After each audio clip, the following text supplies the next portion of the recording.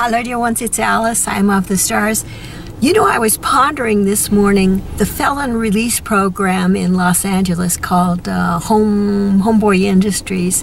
And the last time I looked, that was headed up by a Jesuit. And I was thinking to myself, thank God it's a religious group that's involved in this effort and not some people that are power over. Because if it were power over people that were in charge of all the felons in Los Angeles, those that had been released from jail, Lord knows what would be happening here now.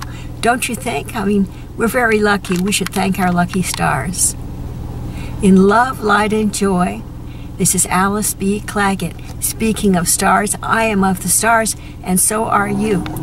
You know where my website is. Come and visit.